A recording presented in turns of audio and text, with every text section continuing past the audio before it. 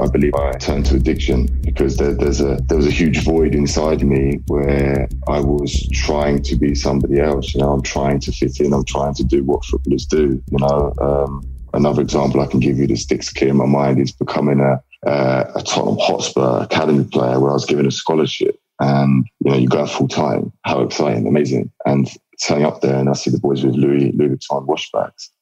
And I'm like, what's that? Like, I had no idea what Louis Vuitton was about. I had no idea even what a washbag was about. You know, I'd never had a moment in my life where I needed to know what a washbag was. You know, and I remember just very quickly, I need to get something. Do you know what I mean? I need to get something. I need to, you know, I'm representing Tottenham. You know, I need to have something like that. And very quickly searching to find something that would make me look okay. But the reality is it would never make me feel okay, you know, because that self-worth had to come from inside me. I spent many years early on searching for that elsewhere, you know, searching for the title to make me feel better. But it never did, you know. And I'll honestly say that probably carried on my life until the age of 25, 26.